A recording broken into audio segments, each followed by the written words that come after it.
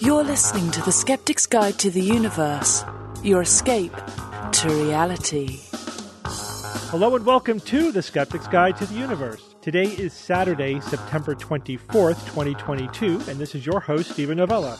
Joining me this week are Bob Novella. Hey, everybody. Kara Santamaria. Howdy. Jay Novella. Hey, guys. And Evan Bernstein. Good evening, everyone. So, we are recording this episode live in SGU Studios. Kara is joining us remotely from Florida, battening down the hatches while a hurricane is bearing down on her. How you doing down there, Kara? Well, it's not here yet, but I'm supposed to go home to LA next Thursday, and then I just found out right after I booked the tickets that we're quite probably going to be hit with a Category 3 hurricane on Wednesday. It'll be my first ever. So I did tornadoes in Texas, earthquakes in California, hurricanes now in Florida. Just need to move onto an active volcano. Yeah, there you go. Now, Kara, you know, according to Florida rules, you need to be mowing your lawn when that hurricane hits, right? You need to be outside doing something as if there's no danger. Right, and my cow needs to be untethered. Right, because the low pressure of the system raises the grass a little straighter, makes it easier to cut. So, I mean, it's kind of an obvious move. Now, NASA is still planning on launching Artemis on Tuesday. Did they finally scrub it? That's so not going to happen. Yeah. Well, they like to wait till the last minute because sometimes these things zig instead of zag, and they don't want to miss their window. But I guess, the latest update is they just scrubbed it. Not surprising. I thought there was a little bit of wishful thinking. So part of the reason why we are recording this episode, and there'll be another episode that we're recording as part of a live stream, is because our second book, The Skeptic's Guide to the Future, is coming out in just 3 days on September 27th. So this book is The Skeptic's Guide to the Future. Bob J. and I wrote this one. This was a ton of fun to research, to talk about, to design, figure out what goes into it, to write. We've already had a few interviews about it. It's super fun to talk about. Essentially what we do in this book is we go through first the history of futurism, right? Mm-hmm. So previous attempts at predicting the future and how did they do? What did they get wrong? What patterns of wrongness are there? We talk about futurism fallacies, the common mistakes that futurists make over and over again. We looked a little bit into futurism as an academic discipline to see what they're saying there, etc. And then the meat of the book is we talk about the cutting edge technologies, where they're coming from, where they are now, and then we try to extrapolate them into the future, the near future, the medium future, and then the distant future, when those technologies are fully mature. What is the ultimate potential of these technologies? And we had fun. That was the fun part, because then, when we discussed, what is this technology going to look like 50, 100, 1,000 years from now, then we took the opportunity to write some science fiction to illustrate that technology in use, which I thought came out really well. That was a ton of fun. Discussing what those, what that could look like in use. Yeah, we call them vignettes. They're not even really a full short story. It's just a glimpse of the future. Right. And they bring into lots of different technologies that we had just discussed, or that we're about to discuss in the book. So it's not just one tech, but a bunch of them all in one story. Yeah. And that, of course, is one of the main themes of the book. One of the futurism fallacies is to think that how will this one technology look in the future? But you can't think about it that way, because by the time you get to that point that you're talking about, all other technologies will have been advancing in the background, right? So hopefully. Yeah. So I say, well, what will, fusion power look like in 50 years? It's you can't talk about that without also talking about what solar power is going to look like in 50 years and, all other sources of energy, because it's always going to be compared to all of the other options. Or if we talk a lot about space travel and we think, by the time we get, here are the problems that we'll be facing with spending a lot of time in space or interstellar travel. It's but by the time we get that, we might be cyborgs. Mm-hmm. We probably will be. We'll be genetically engineered. We may just transfer into a robot for the trip, or whatever. You have to think about all the other things that are happening. It's not going to be us. Right. It's not going to be us in the future. That's what we want. We want to imagine us in the future, but that's not what's going to be happening. And if you look at previous predictions of the future and futurists, that's a classic mistake. They take themselves, their culture, and they just put it plop it into place with this new fancy technology. Right. And that's a classic mistake that you see over and over and over. Right. And it's important because part of quote unquote predicting the future is thinking about how people are going to interact with that technology. And again, we imagine how we're going to interact with that technology. But I think we're living at a very interesting time. Probably our generation, or maybe more than any other generation, has a firsthand example of, like, for those of us who have kids, like, our kids have a different relationship with technology than we do. Oh, you know, gosh, yes. Right? They use social media, they use their smartphone, they use all these things differently than we do. They think about it differently. You know, they prioritize different things. Like my daughters rarely, if ever, use their phone as a phone. You know, it's not really a phone for them. They use it way more to text or to communicate on certain social media apps or whatever. Wait, Steve, do you use your phone? Is that you like make phone calls? Yes. Yeah. Yeah. I mean, what? Just yesterday, I was telling Rachel, and when I was her age, I had two means of communicating with people. I wrote them a letter, or I picked up a phone and called them, and that was it. Or you met them in person. Yeah, or you met them in person. But short of that, because I moved around the country a lot, I had to when I could communicate with my friends. So we talked about how that happened. I said I wrote letters and made phone calls that cost $15 for 30 minutes. That's how you communicated with people across the country. That was it. And I remember worrying about the cost of making a phone call. Absolutely. You had to call it off-peak hours so that you wouldn't get charged the prime rate, because my parents would kill me if they found if I ran up a $50 phone bill. Long-distance phone call. For a call to my friend back at the other side of the country. I think Steve's a little bit anomalous, though, because, I mean, I definitely use my phone a lot, and I definitely don't use it mostly for making phone calls. There's so much other stuff the obvious stuff. Oh, that I mean, do. A smartphone is probably the phone app is one of the least used aspects of it. Absolutely. My smartphone is my handheld computer. That's not my point. If it disappeared, could we get by without it? I do call and accept phone calls. Like, it is still my phone. Yeah. My daughters, they turned off their ringer. Like, they don't use it at all as a phone. My phone is on silent with no notifications ever for my mental health. But I'm curious. So the only time I ever talk on the phone, and I guess that's changed a little since I've been in Florida without a car, but in California, the only time I would have conversations was when I was driving long distances. Mm-hmm. Does anybody else have that same vibe? Like, the only time I talk to people is in the car. That's not the only time, but that's definitely a huge opportunity because you're just sitting there doing nothing, and it's a good, you could talk to people.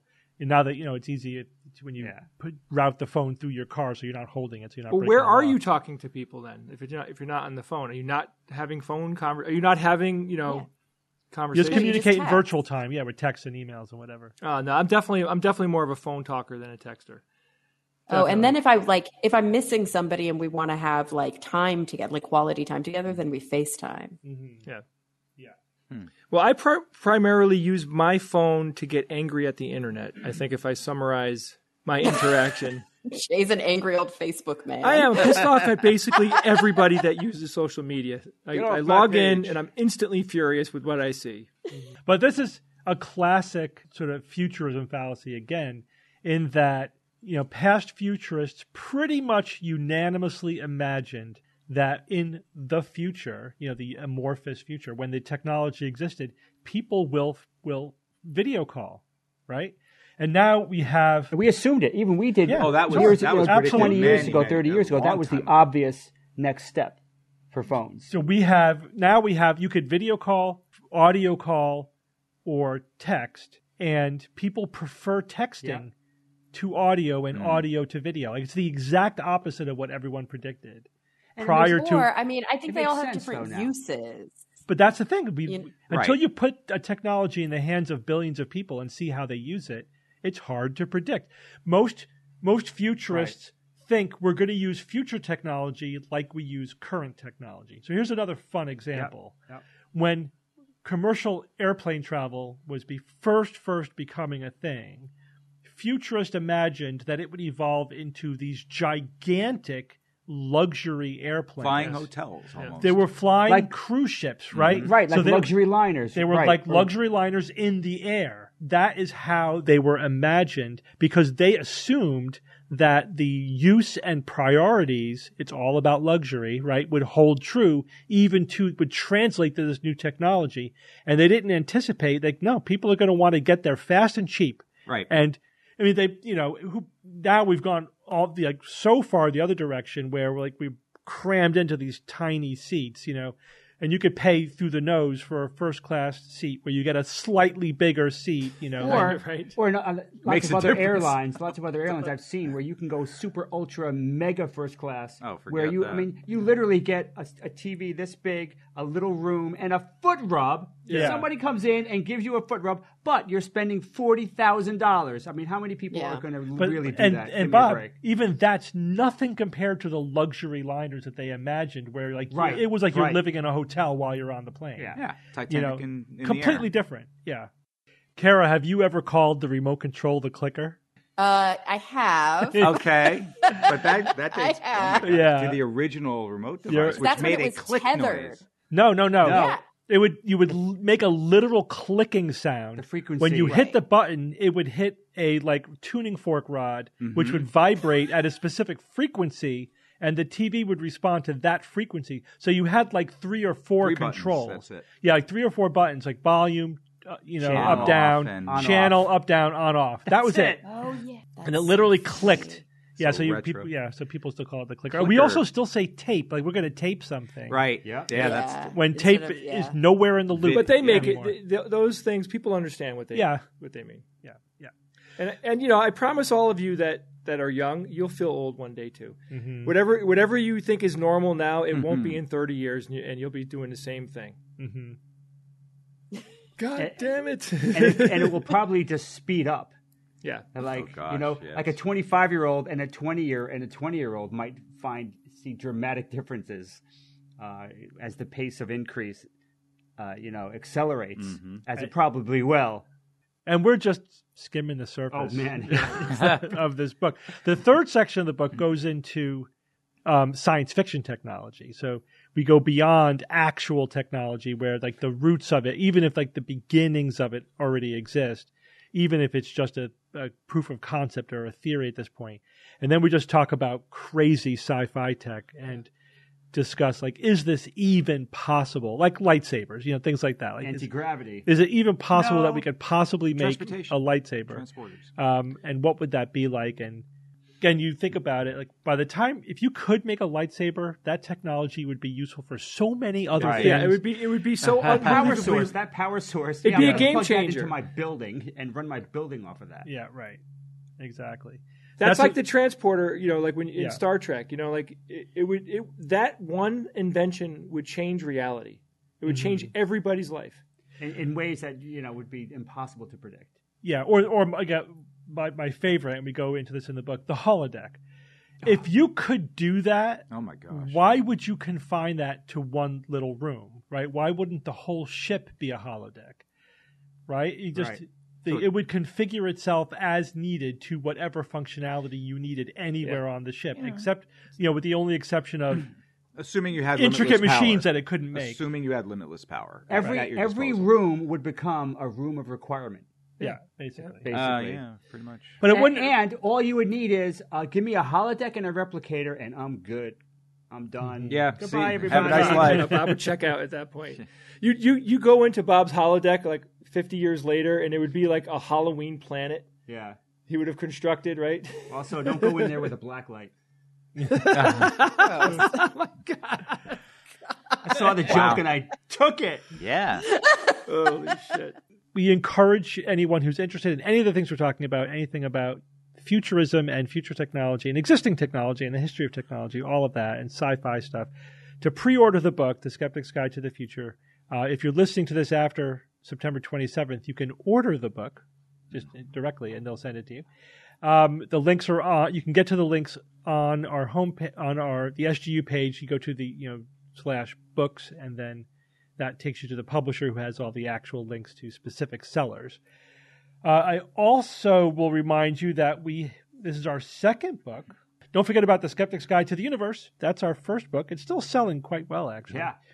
Let's get to some actual content. Bob, Oh, boy. you're going to do a Forgotten Superhero of Science. Yeah, I haven't done this in a while. So, yes, Forgotten Superheroes of Science. This is Ray Jean Montague, 1935 to 2018, naval engineer and the first female program manager of ships in the United States Navy.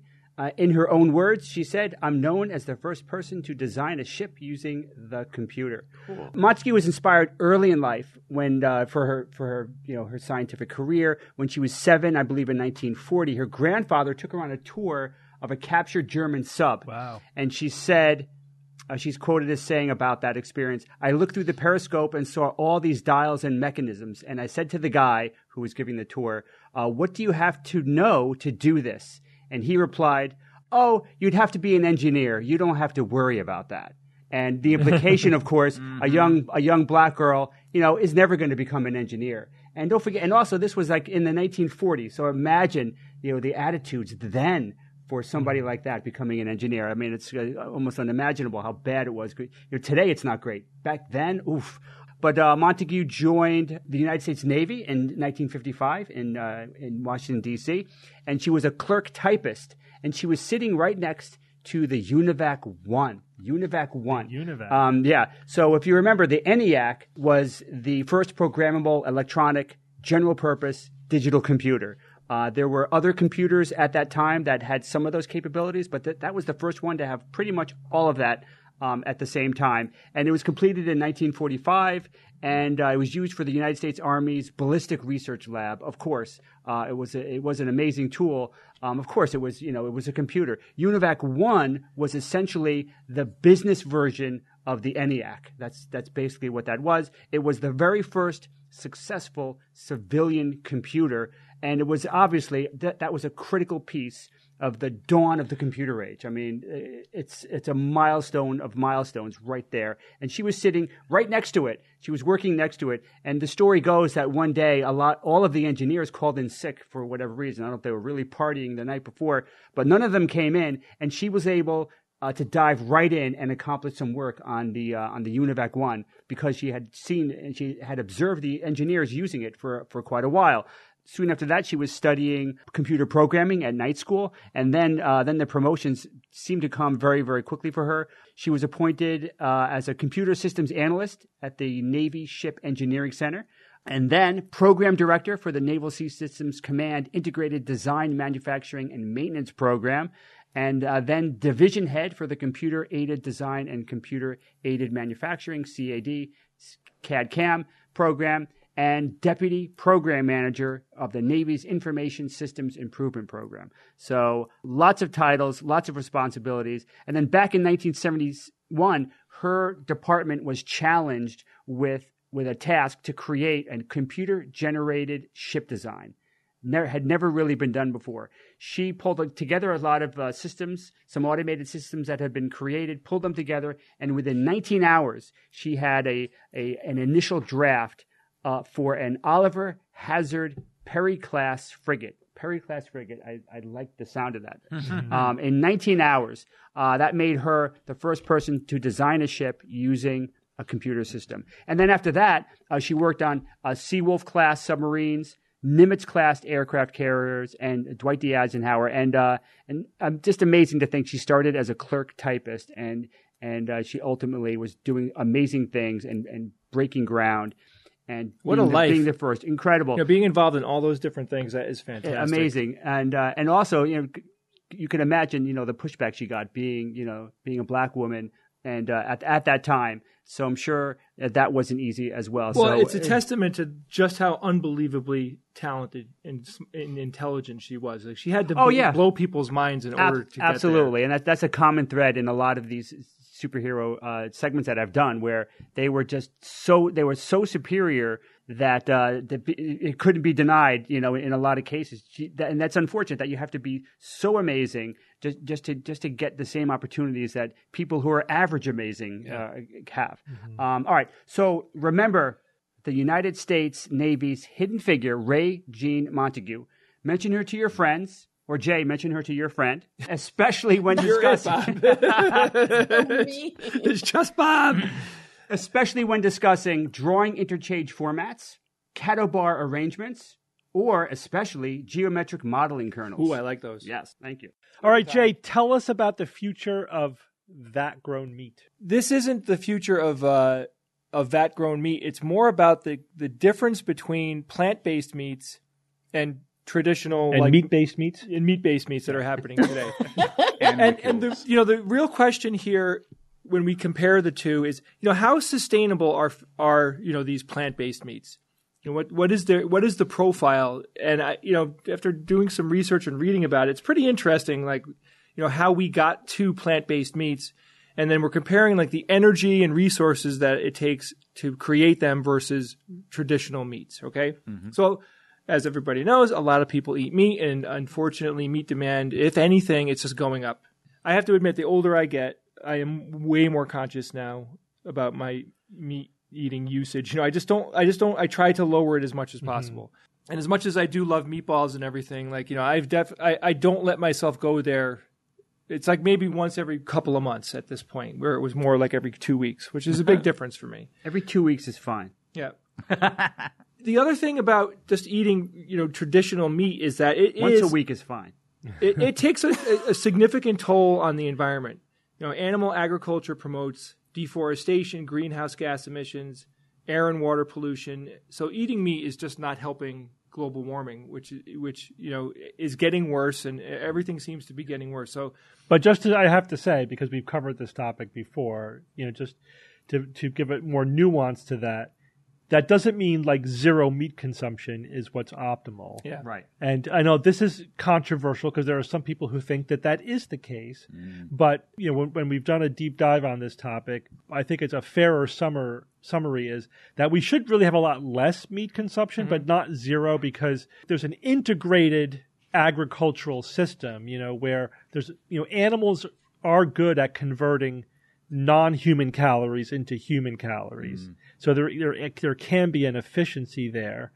And they can use land which is not usable, for growing food for people. And, they can eat food that people can eat and then convert that into food. And they produce a lot of fertilizer. Half of our food we grow with cattle manure. So if they all went away, that would be a huge problem for the agricultural system. So you're saying there's a healthy balance in there. Yeah. Somewhere. So there's probably a sweet spot in there somewhere. We're not at it right now. Where I think we're just demand is requiring that we produce more meat than is optimal for the system, but not to imply that there's a consensus that we need to go to zero meat consumption. And there's studies that show that a meat consumption at certain levels is perfectly healthy and is not going to give you a heart attack. Right. So approximately 15% of global greenhouse gas emissions come from livestock, and like I said, it's only going to go up as demand for meat goes up. They're saying that there will be a 15% increase in meat demand in the next decade. That is significant. That is way more than I would have guessed. Greenhouse gases come from where? When you're talking about grazing animals like sheep, goats, and cows, right? These animals burp methane that comes from them digesting grasses and the like. So greenhouse gases also happen to come from chemicals that are used to grow feed. So there's lots of things in the industry that are the result of these greenhouse gases. So interestingly, chickens and pigs have much lower gas emissions than cows, which I did not know. They're also better at converting the calories they eat into muscle. So for example, when we compare chickens, pigs, and cows, chickens need to eat about 2 pounds of feed for each pound of edible tissue gained.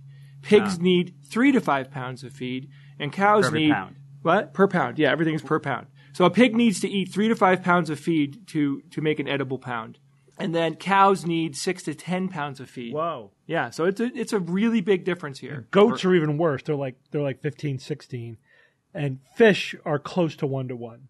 Wow. Yeah, fish are the best. Goats and sheep are pretty bad, but they're not consumed in as large quantities across the globe as cows. Just reading these stats, like eat chicken and fish, I mean, that's a good shift in your meat right there. Just focus on them. Cows produce 6 times more gas than pigs and approximately 9 times more than chickens. So they are clearly the biggest problem when it comes to grazing animals. Yes. So today we have products that simulate the taste of meat, and they're completely plant-based. And I don't know if you guys have ever tried them, but I have. I've tried them all. I'll tell you about it. They taste nothing like meat. So I love Impossible Burger. Taste or texture? Impossible Burgers, if you would not know the difference. Oh, absolutely, I know the difference. You know the difference, but they're the closest, I think. If somebody gave it to, I've had them. Somebody gave it to me and didn't tell me, I wouldn't even. Yeah, for hamburger, it's fine. I mean, it's just a little. That's bit a separate question. If I mean, they taste fine. I would never confuse it for beef. Right. But they taste I think fine. it tastes better than beef. That's Okay. different. You How just have good a it plain, is a different question What, than what do how you have much on your hamburger? Yeah, the lettuce, whole shebang. ketchup, Yeah. By the pickles. time you put all your Hybrid condiments, flavor. like how much, So plant-based foods create significantly lower levels of greenhouse gases than meat-based foods. During the 12-hour show, and this is my anecdote, last year, right when we do that, a year ago, last spring, I cooked meatballs for everybody in real time, and I also made Ian, because Ian is a vegetarian, I made him plant-based meatballs, and I got to tell you, legit, they tasted good. They were good. They weren't, What did they you use? weren't beef, but they were a very good flavor, and the texture was fantastic, so I wasn't really that disappointed in them. Jay, what did you use? I used Impossible Burger meat. Impossible. Okay. Yep. Yeah. I've also had shepherd's pie made completely out of Impossible Burger, and that was fantastic because it's heavy with spices, so it obfuscates the flavor. And so the point of me saying this is you could use plant-based meats in dishes where there's a lot of spices and everything, like for tacos and things like that. Like you could just think about swapping that in right away because it tastes fantastic. So researchers were able to make a plant-based product that has similar traits as real meat by figuring out exactly what makes meat meat. Why does meat taste like meat? Why does it have the texture that it has? Why does it have the flavors that it has? So as an example, many of the products that they use, like coconut oil is a great example. They use coconut oil, I believe, in Impossible Burger because it has a similar animal fats feel in your mouth. Kara, it seems to me like you and I talk about heme quite a bit. For some reason, you and I are always chit-chatting about heme. Leg hemoglobin. Heme. Yeah. Hemoglobin. So this heme is the red liquid. Now, this isn't globin. blood. It's the red liquid protein that comes out of meats if you have a steak or even ground beef. If you squeeze it, you see this red liquid come out. It's blood. But by Jay. the way, Not a leg red hemoglobin. liquid. It's blood. It's not exactly blood, Steve. It's a part of blood. Yeah, it's a part of tastes blood. like Watery blood. It's a part of blood, and it's pretty amazing. When I visited the Impossible headquarters for a TV show, I had to taste leg hemoglobin, which is the version that they use, the the plant-based version they use in Impossible meat, and it tastes like your mouth is full of blood. Yeah. It's gross to just eat on its own. It makes you feel weird. But that's right, and you're not supposed to. But Kara, the point is, and I want to make this perfectly do clear, they made a plant-based version of heme. Well, all plants have it. They just were able to, first they isolated it from soy. Yeah. And then when they realized that the quantity that they could get was so tiny, they started genetically engineering yeast to produce it because it's just so much more efficient to do it that way. Yeah, and so they cultivate these yeasts, and then they create reactors that the yeast can, multiply in, and then it cranks. This is like insulin. You know what I mean? This is by the way is how insulin is made. So taking a close look at how much energy is needed to produce these products will answer the overall question that I'm putting to everybody here is, how much better is plant-based meats for the environment than regular meat? So let me give you guys a little bit of a background here. So each ingredient needs to be traced back to where it comes from all the processes, right? There's a ton of processes that they need to get through in order for it to be the final version that's found in a plant-based meat. And this is called life cycle analysis. Mm-hmm. So for example, each ingredient is what? They're farmed because they're plants, they're transported, and then they're processed. And in each of those three stages, there's a lot of things happening, and that they had to track all of those different steps and every single thing that happens. So each step along the way uses fuel, uses water, uses land, uses chemicals, and they have to total up all this information for each ingredient, and that gives us the final answer. But the snag is, because there's always a freaking snag, is that the information wasn't readily available to these researchers. The companies that make plant-based meats, they're keeping their products and ingredients and all of that information to themselves because it's proprietary. They don't want to say, here's everything that we do and every single process that we use because that is part of their company's business, right? And it does make sense. I don't think they're doing it to for malfeasance. They're doing it because they don't want other companies to copy what they're doing. Yep. It is their intellectual property. So scientists had to rely on information that these companies shared about their products. That is the one disclosure that I have here. I'm just assuming that they gave a relatively accurate rendition of what's actually taking place. So to get to some numbers, Impossible Burger production only creates 11% of the greenhouse gases produced by the same amount of beef. That is significantly less. Yeah, that's significant. Yeah. Other plant-based meat producers were showing similar numbers as well. So compared to pork and chicken, pork was 37% of beef and chicken was 57%, which is even better. These numbers are pretty significant when you think about the impact on the environment. Researchers also found that the amount of water used was only 23% of that in beef, 11% used by pork, and 24% in chicken for equal amounts of protein. So they're dramatically less. Land use has huge differences as well. Plant-based use was 2% of what beef uses for the same amount of protein. 2%. Wow. 18% for pork and 23% for chicken. Land use is important because land is very important here because there is a potential huge amount of carbon storage that an acre of land can have. And when you're deforesting tens of thousands of acres, unfortunately, of the Amazon, you're getting rid of an incredible amount of vegetation that's holding a lot of carbon. So it all adds up. But again, there's always multiple angles here. Land that like cattle are grazing on is not rainforest, right? And so a lot of that land use is not arable land or land that we could be using for agriculture. And there's a separate movement, like another way to mitigate the resource use of cows and meat, meat-based animals, is to feed them more meat-based animals. Yeah, more to feed them more of the refuse. Like you don't grow grains to feed them. You feed them the leftover stuff from other processes, from human agriculture. Yeah. So that is more of like a circular system. So it remains to be seen how far that can go. But there is a huge movement in agriculture to do that.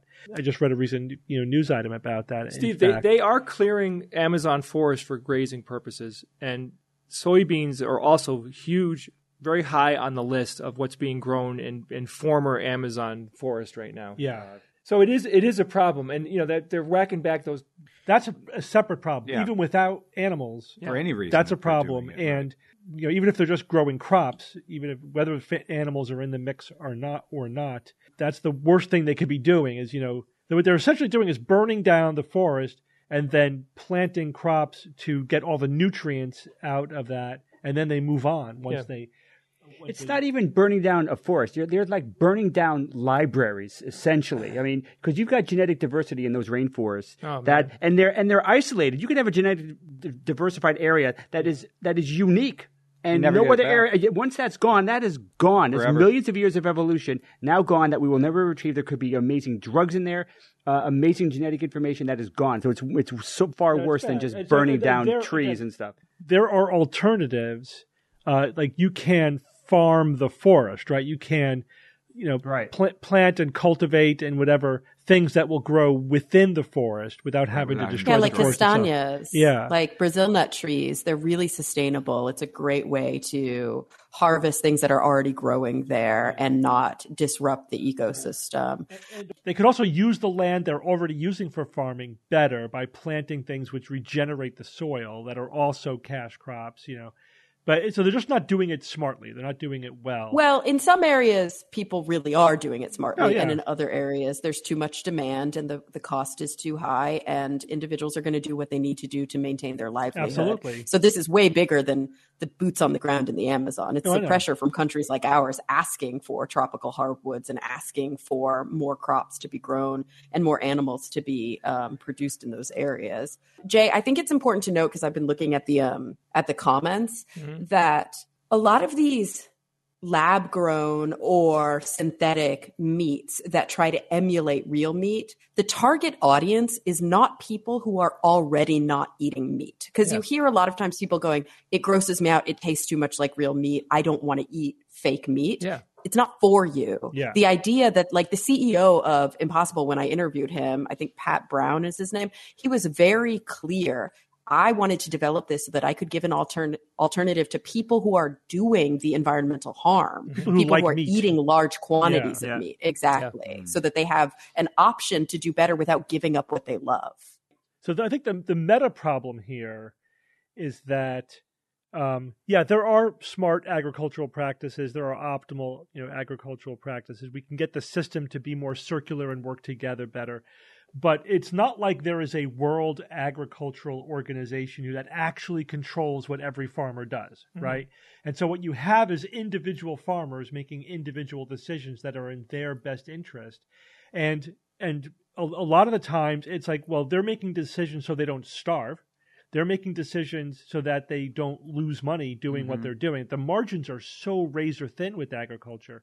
And so they're not necessarily doing what's optimal for the whole system.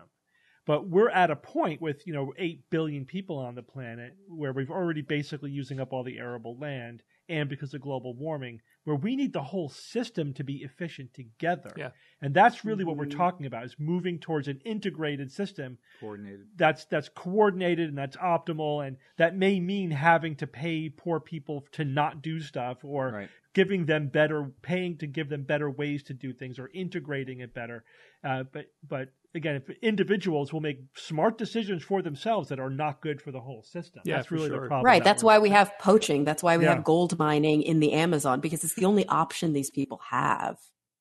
I think it's fair to note here, there are some drawbacks to plant-based meats. Like right now, they cost 43% more than products that they're trying to replace, which is a lot. And I did some online searching and verified that that's true. Which is another point. Like if you're like a poor farmer in Africa, sometimes animal protein is the cheapest, best protein you can get access to. And that's very important for certain people. Again, we can't just look at this from our perspective, where like we have no issues with getting enough food or calories or high quality proteins or stuff. When most of the world is living on the edge, we have to be very careful about any changes that we make. And right now, plant-based meats are only 1% of the market, which is basically, almost it's nothing. I would just like to say at this point, eat green leafy vegetables, eat beans, eat grains. Lentils. This is much healthier than predominantly eating meats. Well, again, it's all about balance, but we definitely should eat more of that than we are generally in the West. Well, everyone, we're going to take a quick break from our show to talk about our sponsor this week, BetterHelp. Yeah, and let's not sugarcoat it, everyone. It's a tough time out there, and a lot of people are struggling. And if you are struggling and you have never decided to take the plunge and talk to somebody, maybe now is the time. It's so important to prioritize our mental health. If we put that first, everything else really can follow, and BetterHelp can help you with that. I myself work as a therapist, and I also go to therapy. And I can tell you that online therapy has been really, really beneficial for a lot of folks, where it's, it fits better within your day. You have limitations to be able to get in the car and drive somewhere. Being able to talk to somebody online can be really a lifesaver. And it's the model that I'm now using all the time. Yeah, Kara, you could do it on your phone or, your iPad if you want to, and any way that you connect with the video. You could even live chat with therapy sessions, so you don't have to see anyone on camera if you don't want to. And the other great thing is you could be matched with a therapist in under 48 hours. Our listeners get 10% off their first month at betterhelp.com/SGU. That's betterhelp.com/SGU. All right, guys, let's get back to the show. Bob, you're going to talk to us about whether or not we should go back to the moon, or why should we go back to the moon? Okay. In a half hour, good luck. Yeah. So 1962, September 12th, what happened?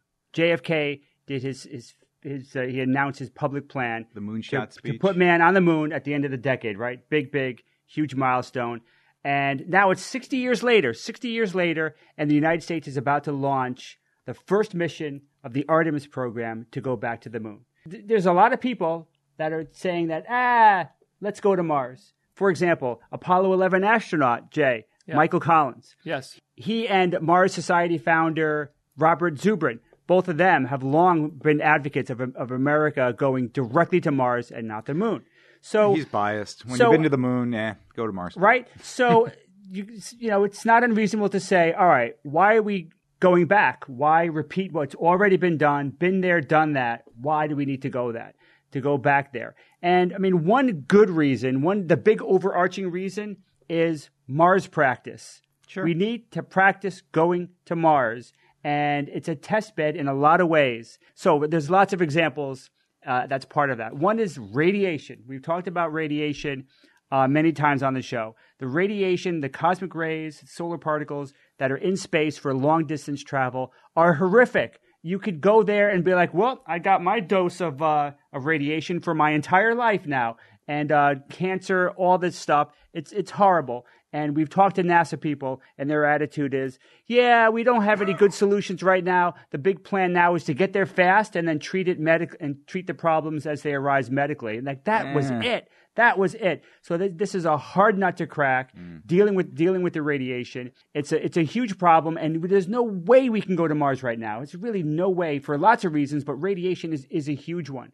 So now Artemis is planning from its very first mission. They're going to do experiments and studies on what radiation does to living organisms, and they're going to be testing various things. Like, how about this one? At first, I'd never heard about this. An anti-radiation vest. They're looking at an anti-radiation vest. Wow, I want to learn a little bit more about that because that sounds just a vest. Yeah, that's well. I mean, you know, whatever. I don't know anything. Starting right, much make a whole beyond suit out of it. I suppose at some point you start with a vest. Is that the point? I don't know. I mean, I guess that's. Well, the thing is, there's different tolerances for your limbs and your organs and your thyroid, which is the most vulnerable.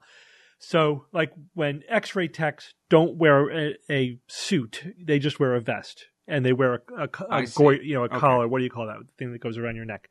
Goiter collar. Not a goiter. Ascot. There's a name for that. I think the things that go around to protect your neck. So it makes sense, right? Your arms and legs just don't have the vulnerable stuff that your internal organs has. My friend is an IR physician, and she wears these like the vest thing, and then she wears these like bananas glasses, like these really intense goggles. Mm-hmm. When she's doing her work so that she doesn't get radiation in her eyeballs. Yeah. And also, whenever we talk about radiation in space, Bob, I know you know this, but we have to separate out, well, just like solar radiation from intergalactic cosmic rays. Like everything we're talking about, like a vest or shielding or whatever, is only about solar radiation. There is no shielding for cosmic rays. I'm bombarded by cosmic rays right now. Well, the atmosphere protects us. Oh, yes. That's what protects us. And really, really well. But without an ocean of atmosphere above you or feet of rock or something like that, any shielding that we can devise would actually make the problem worse. It just traps it inside so it bounces around. It does even more damage. You're better off just letting it go straight through. Right. So radiation, huge problem. And so we can learn a lot about how to deal with radiation by going to the moon first. Also, so learning to live off the land is another huge thing that we need to learn on the moon before we can get to Mars. We have astronauts in space, right now on the ISS. We've been to the moon. The moon is 1,000 times farther than the International Space Station. If you have a problem on the space station, no problem. You can get a rocket there in relatively quickly. And even on the moon, if there's a major problem, you're a few days away. But Mars is a completely different beast. You're months away, probably maybe even more than that for worst case scenarios, far worse. So you need to be able to be self-sufficient on Mars, and you can test that on the moon. Mm-hmm. For example, like there's plenty of ice on the moon. We can learn to use, we can have drinking water, hydrogen, oxygen, rocket fuel.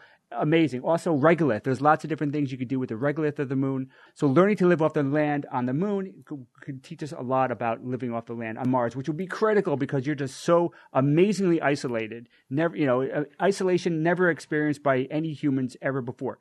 There's also new technology testing. There's lots of new technologies that are coming out. The new spacesuits that are coming out are pretty amazing. If you look at the Apollo spacesuits, they were designed to last just a few missions. Yeah, that's it. A few moonwalks, and that was it. They were like falling apart. They were in bad shape. Now Artemis and Mars is going to have missions that are going to last a lot more than a few days or a week. It's going to be weeks, months, or even potentially years. So it's a completely different beast. So we got to test these new spacesuits. There's also vehicles that they're developing that you're going to need on Mars. So you're going to test them on the moon, pressurized, unpressurized, and then there's energy sources, portable nuclear fission systems. I've talked about kilopower on the show before. That project is developing a fission system that's 10 kilowatts that could last many, many years. Incredibly beneficial to have a source like that on Mars that could last you for years, and you don't have to worry about anything. You don't need solar or any other type of fuel. That's going to be critical. All going to be tested on the moon. There's also China competition. China, has to go into this. NASA feels that we need to settle the moon in some way before the Chinese. they're planning on settling or having taikonauts on by the year 2030. And the NASA boss, Bill Nelson, said this in a recent interview. He said, "We don't want China suddenly getting there and saying, this is our exclusive territory." Yep, I mean, that. who knows what's going to happen? That wouldn't shock me if they did that. But they feel that they need a presence there before there could be any reasonable kind of claim that another country could have. Plus, this whole space between the moon and the Earth, the cislunar space, is going to be a huge competition. It's a hugely strategically important space that you're going to see China, mainly China and the United States, kind of like vying for. That's one of the reasons why we're really seriously developing nuclear rockets now, because you need to have mobility in cislunar space. And and I love the fact that we're moving away from chemical rockets, but I hate the reason why we're doing it. But NASA's not stupid.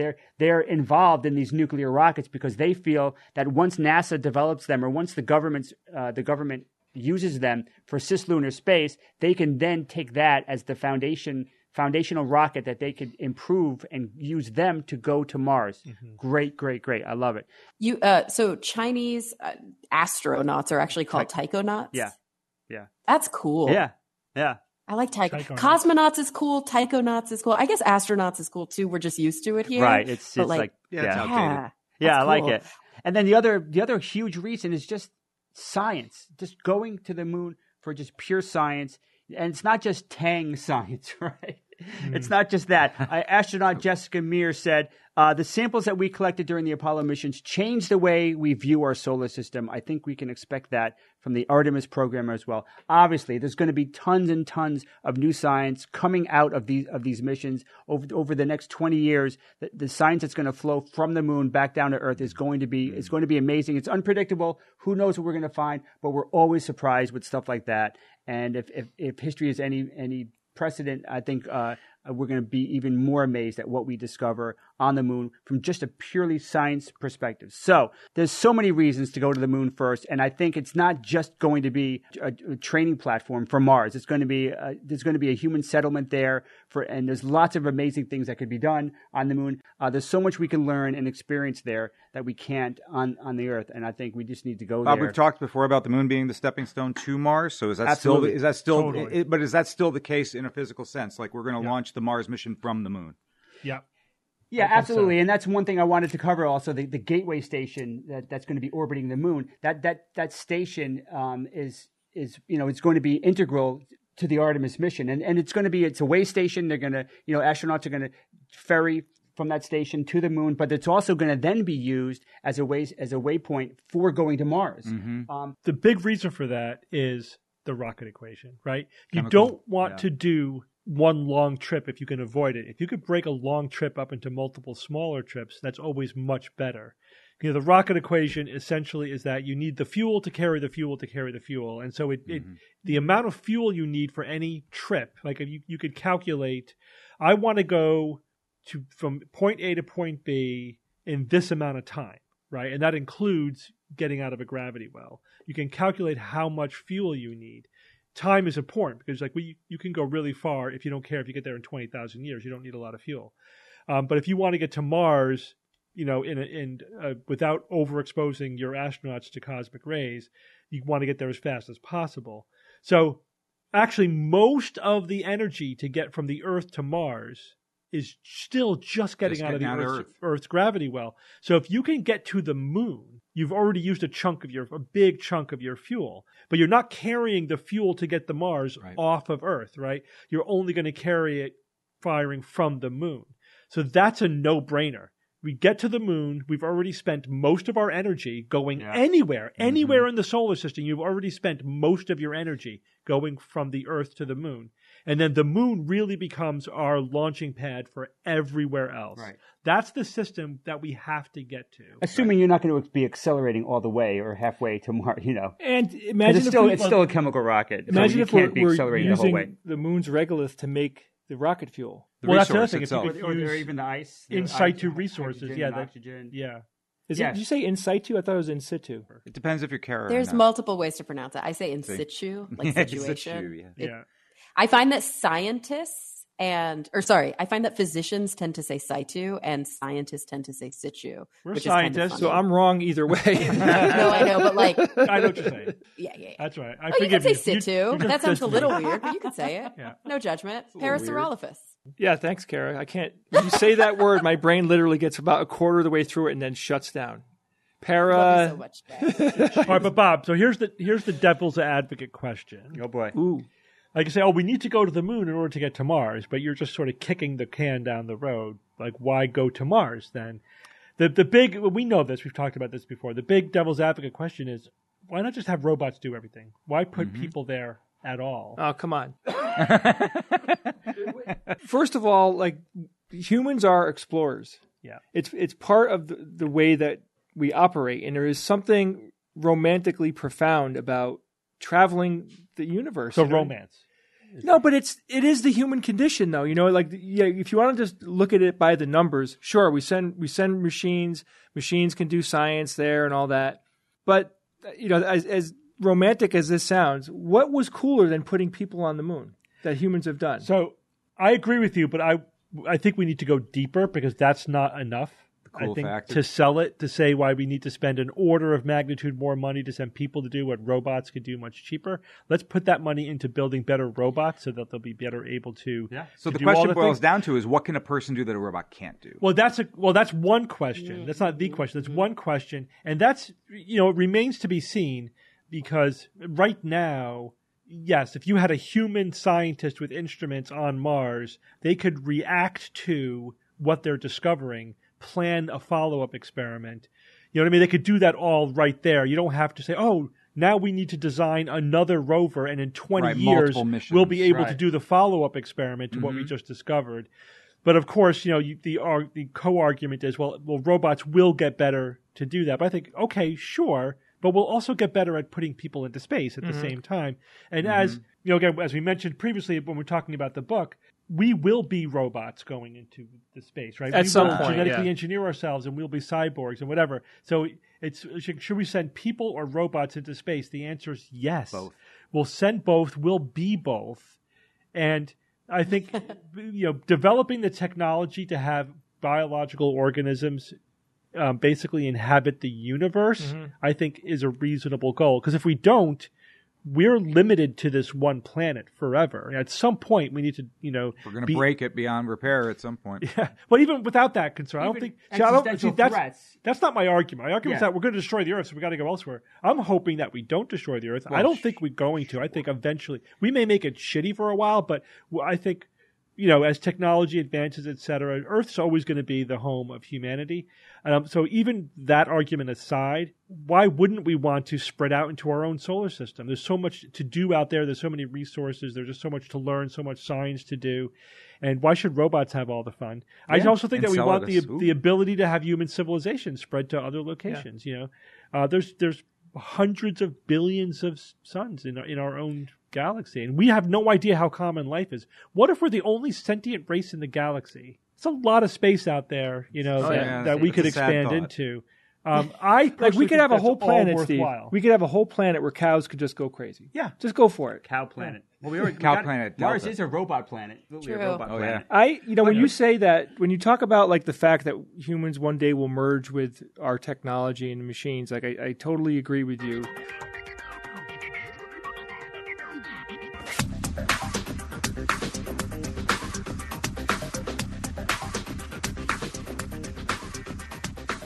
Okay, we're joined now by Tim Dodd, the everyday astronaut. Tim, let's get right to some questions. So what do you think about the Artemis program and the space launch system? I think, in general, I'm very happy about Artemis, and I think it's an important step to finally start exploring beyond low Earth orbit again for the first time in, almost 50 years. Yeah. Which is just crazy to think about. Like we literally 50 years ago, we were doing stuff that we just haven't done since. And that it feels so backwards to me. It feels like, like humans have gone backwards in time almost. So I personally am a really big fan of anything that even if it's a slow march forward, at least, goes in that direction. And the Artemis program is for better or worse, kind of currently revolving around the SLS rocket and the Orion capsule. And although those are, over budget and slow programs in general, I am still a big fan of the fact that, it survived 3 administration changes now. And that's a big deal. And then that they're also working with commercial partners for things like the lunar lander, the Eclipse missions, which will be just lunar explorers, so it's heavily rooted in these commercial partners. And I think it's just set up in a way that will go more and more that way. But for now, you kind of have that backbone of having the option of humans getting on a more traditional rocket, right? And a more traditional, and at least it's like we know at least this is going to be progressing forward, and we know, like, even if it's slow, at least like it's moving. It is moving, Yeah, we have to separate the Artemis mission from the SLS launch system. The Artemis mission is the mission to go to the moon and do what they want to do on the moon. The SLS launch system is what they're using to get there. Yeah. But that doesn't mean they always have to use the SLS. Yeah. I mean, we're kind of committed for now because we've already dumped a lot of money into it, and it's ready. It's on the launch pad. Had to skirt the hurricane, but other than that, they're ready to go. But I agree. I mean, it does look like, I know, like just a few. I mean, you probably heard about this, probably even wrote about it. Like the NASA is soliciting more submissions for lunar landers. I know that they already they officially contract with SpaceX to use. Yes. As of last year, I think they were the sole procurement out of 3 options last year. But they're asking for more. They want more options. They do, and they originally, most people thought they would down select to 2. So it was actually a pretty big shock when they only were able to select SpaceX, and most of that was because of the price.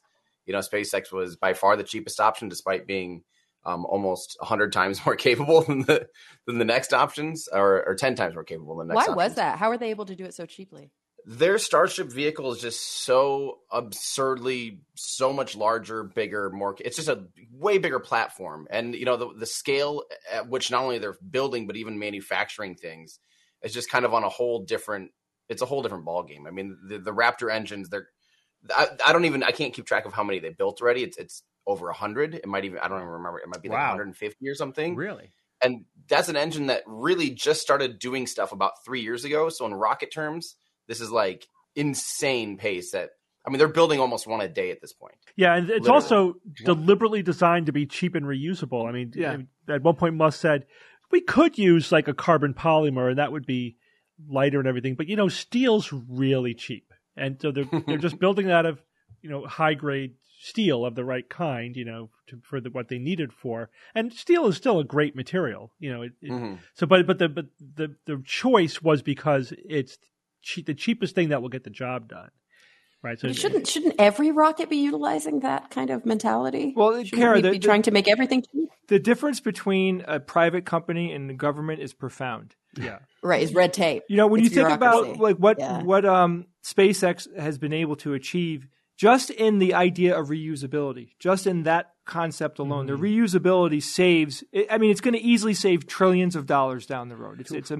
massive. The messed up thing is like, it's a private company that's just using this public funding. So it's like this weird thing where the money coming in is the same. There's still taxpayer dollars coming in, but then they're able to do everything without the kind of government regulation and bureaucracy. There's kind of 2 things that are a little bit different, specifically about so basically SpaceX would be doing Starship with or without the government at all, with or without $1 from NASA. As a matter of fact, they're actually beyond matching. Their contribution to the lander is substantially more than NASA's contribution, which is really backwards. And it's because SpaceX really believes that this is going to be their commercial platform to make, this is their bread and butter now. This is going to make it so their Falcon 9, which is already the cheapest, most prolific launch vehicle right now, will look like a child's toy because it will be able to be 5 to 10 times more capable and fully reusable. So it could bring the cost down by an order of magnitude or more.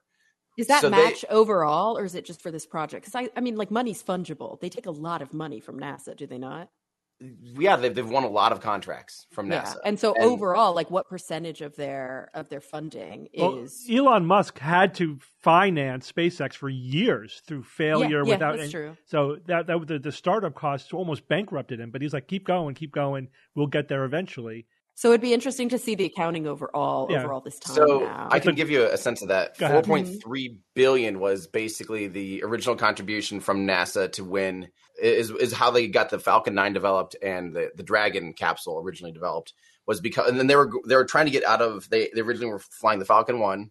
When they finally did launch it on their 4th attempt and made it to orbit, that was like every penny was in already, like 100%, every single, private dollar and investors' dollars were 100% in on that rocket. If that rocket failed, SpaceX would not be a thing anymore. Mm-hmm. Because they won that, they ended up winning other contracts, and they were able to the first commercial. It was at the time it was COTS program, Commercial Orbital Transportation Services, which turned into the CRS, Commercial Resupply Missions. And so they were one of, at first, 3. One of the companies failed. Northrop Grumman is still the other company that's procuring and resupplying the International Space Station currently. And then again, that went into another round, which is the Commercial Crew Program, which is what we're in now with the Crew Dragon capsule, and Boeing Starliner is the other option that still has not yet to date flown people. And the big thing there is, Boeing won almost 2 times as much money as SpaceX, most of it for timeline assurance purposes. And despite that, they still haven't flown anyone to date. And SpaceX has they're about to send their 5th crew to the International Space Station already. Wow. So if you were to put like you probably can't do this quick and dirty on the back of a napkin, but if you were to put like a percentage of like how much of SpaceX overall, their revenue has been self-funded by Elon himself, has been other contracts like purely commercially gained, and then coming in from NASA, would you say it's like a third, a third, a third? So we can count. So they do 3 to 4, about 4 resupply missions each year with NASA, and they're basically doing every 6 months with Crew Dragon. So there's 6 missions a year. And then every now and then they win things like Lucy and a few other things. So probably 8 or 9 launches are NASA launches most of the time. And those are at cost plus contracting. No, those are, fixed price contracting. So a bid. And then these days, though, SpaceX is going to be launching probably pretty close to 60 launches this year. Holy, is that from Starlink? Most of it's Starlink. Yeah. Okay. And probably, so is that making them bank right now, or are they still self-funding that and hoping to see the money on the back end? Still self-funding it and seeing it as like, well, now it's going to be this kind of backbone for so much of the internet. Already we're seeing T-Mobile wanting to use Starlink to be able to use a little bit of their little slice of bandwidth to be able to basically make it so any T-Mobile customer could potentially use their phone anywhere. Mm-hmm. I have a lot of friends who are living in like rural parts of Europe who are already Starlink subscribers because it's so much better than anything they had previously. Yeah. It's just the beginning. This is like the Starlink literally 1.0 or 1.5. And these Starlink 2.0 satellites that are meant to launch on Starship, which is the big reason why they're pushing for Starship. Is to get these much bigger, much more capable satellites, and that will be what's completely changes the game on all of this. Mm-hmm. Yeah, fascinating.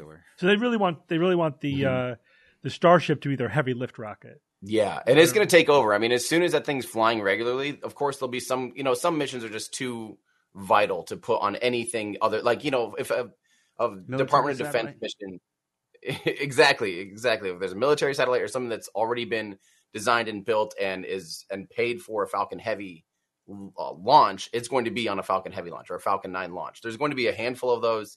So you'll see it taper off, though, because obviously the price wins out at some point. Yeah. New customers will very quickly be signing up for Starship. Mm-hmm. They actually already have. Like, there's already customers. That's how far along they think they are. SpaceX and their customers believe, we're within like earshot of Starship actually being an operational rocket. To me, it feels like we'll probably see some big booms here. We'll see some big failures as they test. Just the way they test things is like it's good enough to see if we can get data out of it and see if does it survive this initial phase? Can it survive reentry? And it will be a little while before I think we see it be operational and be something that is flying important payloads other than their own just Starlink stuff because they don't care if they blow up their own Starlinks. It's not a big deal. But I think it's going to be probably 2 years before we see 2 to 3 years before we see Starship really like becoming a routine thing like Falcon 9 is now. That'll be fantastic. It's just good to have multiple companies that have the infrastructure, because there'll be competition, which will help the price go down. And then the more companies that are building it, that are building spacecraft, the whole spacecraft industry will become less expensive. It'll be more ubiquitous and it'll be a part of everyday life. 60 launches is so many launches. When you think about like 20 years ago, if we talked about a company launching 60 launches in 1 year, that number just seems way too high. But it isn't. It's happening, and we're lucky that it's there. And next year they're going for 100, and I absolutely believe it. I think, 2 years ago, if you said, if Elon goes, we're going to do 100 launches, I'd be like, yeah, this is like the most hilariously optimistic Elon thing he could have ever said. But now when they say they're going to do 100 launches, seeing their pace now, it's like, yeah, they can absolutely probably do 100 next year. That was a good Elon impression. And the SLS is one per year. One per year at best, and between Artemis 1 and Artemis 2, which will be the first time they put crew on board, it'll be 2 years. Mm-hmm. There's a 2-year gap. Yeah. And some of that is because the vehicle, I think at this point, the SLS will be ready. The next SLS will be ready. But they're actually reusing some of the avionics from the Orion capsule. Yeah. Oh. So it's not like they're relying on it, because I guess they do have another set of avionics that they had to, take it off from Artemis 3 and bring it on board or whatever. But that is actually one of the turnaround things. Is it takes 20 months between splashdown and having the Artemis 2 Orion capsule be ready with that set of avionics. That's mind-blowing when you compare that, what SpaceX is doing. It's like SpaceX is an order of magnitude more fleet of foot and capable, And I just feel like, even though we've dumped a ton of money into it, like they are going to be shifting over to SpaceX and whatever other company is going to be out there, because NASA just doesn't have the infrastructure, I guess. They just don't have the bandwidth to do what SpaceX is doing. Well, NASA shouldn't. NASA should not be developing and operating a rocket, just like the FAA does not operate aircraft. The FAA is not out there with our own, imagine if they ran FedEx and had to run American Airlines and Delta, wouldn't work. It would be terrible if they developed their own airplanes and had to operate them, and it'd be terrible, And that's what basically what NASA had to do in the past, just because there weren't commercial options. It was too big of an investment up front. We're talking about billions and billions of dollars to get, especially we see small sat launchers like, Rocket Lab, Firefly, Astra, all these new small sat launchers, but they're maybe in the hundreds of millions of initial investment to get a small orbital rocket. But to get an orbital rocket capable of carrying people, to certify it for human spaceflight, all of these things, we're talking in the billions, and we just didn't have, there wasn't the funding for that, 10, 20 years ago. So it was a necessary evil, really, for NASA to be doing the ones building and designing and operating rockets. But it's just not, they shouldn't be doing that anymore. I'd much rather my taxpayer dollars get spent towards science missions and exploration and Earth sciences and things like that. And I think, they're better off being a customer to a commercial. For sure. Yeah. Now, the Starship can go to the moon, right? If it's big enough that it could launch off the Earth and go to the moon. After refueling in orbit. It has to refuel in orbit. And yes, is that going to be possible? When is that going to be possible? I guess I should say. That's one of the very first things they're going to have to figure out, because obviously with the Artemis program, they're relying on this vehicle being able to land on the moon. So you have right there, you have one of their big contracts for the thing is relying on this orbital refueling. And orbital refueling has not been done with cryogenics at this scale at all. I don't know if it's actually if there's been cryogenic transfer really between two vehicles ever. So that's one of the things they have to test out. Yeah. And initially it's going to be just literally transferring it between two different tanks, between the header tank and the main tank. Then they actually want a contract for that as well. So so it does require, it has such a heavy dry mass, it's carrying around those flaps and and the heat shield, all that stuff. Taking that out to the moon is not the most efficient way to get to the moon. But you can brute force it by refueling. And using the Starship as a lander, that they're just going to get a couple of the Starships to lunar orbit and keep them there to go up and down from the moon. Is that the idea? So it's still actually quite confusing, honestly, even for me. So they're making a bespoke version of Starship that does not have landing, or does not have the big flaps and a heat shield, because you'll never need it if you're just between the Earth Moon system and never coming back. But I'm still not entirely sure how it gets from on the moon back into lunar orbit, and how when's it exactly hook up with the Orion capsule? How does it refuel? Where is it refuel? These are the things that we hope to learn in the near future. Yeah, I've been able to wrap my head around it either. I have so many questions that I can't find the answers to anywhere. Well, what does that tell you? That the answers don't seem to be out there. That they're probably almost as clueless as we are about how it's going to be solved. That's scary. I think there's definitely a lot of especially the way SpaceX does things, that they don't typically go too far into obviously they have big aspirations, let's land on Mars. That's ridiculous for now, but they're really looking at what can we do absolute next step. You know, like right now it's like, let's try to get our full stack off the ground. Yeah. It might blow up soon after it leaves the ground, but we want to get all 33 Raptor engines firing and fly. And so for them, I think that's literally like most of the companies just focusing on that one thing, especially if you're on the Starship program. And then, you know, from there, you don't want to get ahead of yourself, like the waterfall method of computer programming, where you don't want to get like 10 steps ahead, because what if step 3 changes and you have a big change? Then all that work you did on step 10 is now negated. I was wondering, you know, thinking about a ship that big, to me, you know, craft landing on the moon, they're small and they're very dodgy, you know, like, but they want to land a big spaceship on the moon. Tim, do you know, are they going to actually have to build like a stable launch pad for this thing to land on?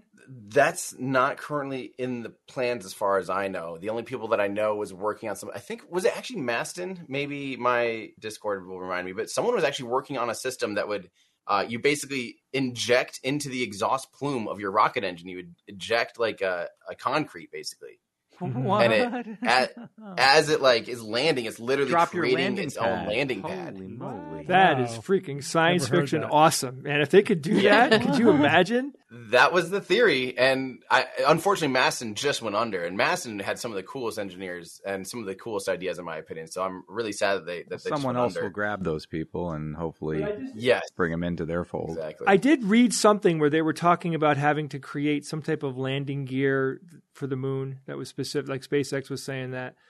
But then it hit me like, yeah, but what are we talking about? Because that's a big ship. It's very different. It's a very different landing feat, you know, like on the moon. The other thing, too, is like, you know, historically, we didn't land where we said we were going to land on the moon. Lucky they landed. So 11 seconds of fuel left? Was that 7, I think. Just a few more seconds. So there's a few things there. That a lot of the landing stuff, that's why the CLIPS missions, the commercial LEO something partner systems or whatever, their job is to literally like scout out the landing spots first, and they're going to be sent off to, I think there's a lot of them. I don't remember how many, like almost half a dozen or something like that at least, that are all different lunar landers that will be checking out different landing spots all on the south pole of the moon. So hopefully that it gives, you know, scientists a lot better sense of actually where they're landing, if it's safe to land, et cetera, and, you know, map out some of the topography a little bit more accurately. But with Starship, so the thing is right now, the Starship is kind of like a whole fleet of potential rockets. You know, you have the normal Starship that's going to be deploying satellites or whatever in low Earth orbit. You'll have a resupply version of Starship. You'll have potentially an expendable version of Starship for like going to Jupiter or something, where the upper stage is just expended. But the lunar lander specifically will have to have big landing gear with a pretty wide stance, because this thing is, you know, 50 meters tall. Sorry. So 165 feet tall.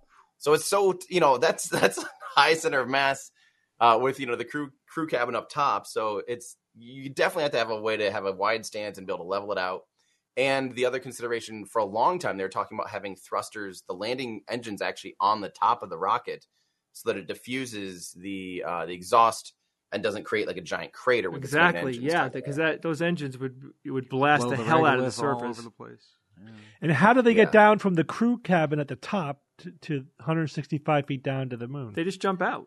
And in a few minutes they land. Let's see, 1/6 gravity. It'd be like falling from like 10 meters. Yeah, you know, it's that's not going to work. There's actually a huge elevator. Like literally, the concepts that we've seen is like the side of it opens up and there's a giant just cargo elevator. That's cool. Yeah, that's cool. Oh my god! I hope that they send a ship with a camera so we could watch that whole thing happen. Like a conveyor belt. You clip yourself to a conveyor belt; it will carry you down. I would imagine. That is 1950 science fiction. That is so awesome. It is. It's like retro future almost, because like that, you know, that's what we envisioned, was it would have these massive ships that have like cranes and all these, you know, cool things, and just deploy stuff on the moon is no big deal. And I that's when you have this size and this scale of a vehicle you're talking about. That literally is kind of the stuff that you have to employ. Yeah. And at the end of the game, like at the end of the day, that's relatively primitive. Like an elevator. Yeah. You know, that's a pretty primitive thing. Yeah. But obviously that elevator needs to work. You know, in the lunar environment with dust and regolith, all that stuff. Yeah.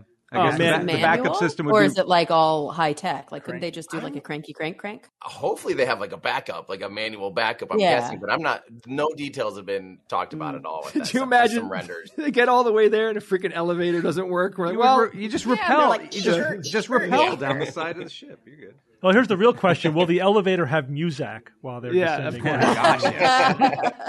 It better. Automatically syncs Bluetooth and it's just some, just horrible music. That'd be awesome. So Tim, we invited you on. Another reason was we have a new book coming out. I can't wait. So there are some chapters in here that I think you'll be interested in that we wanted to discuss with you. So Steve, what would be the top one? Well, I mean, we have a whole section on space travel, so anything in there would. Here's a question that we address in the book. Now, I don't know how much you get into the future of space travel, like beyond existing technology, but we spend a lot of time thinking about that. What's the infrastructure going to look like, not only in 10 or 20 or 50 years, which what we've been talking about, but then where do we go from there, and where do we go from there? So I don't know, have you thought about that much? Like, where do you think we're headed? Like, when we're zipping around the solar system, what kind of ships are we going to be using? What would you say? Do you want like a 10, 50, and 100-year prediction? Yeah, 10, 50, and 100. Okay. Perfect. And then then a 1,000-year prediction. Start. And go.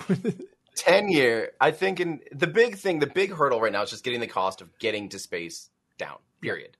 And that is happening.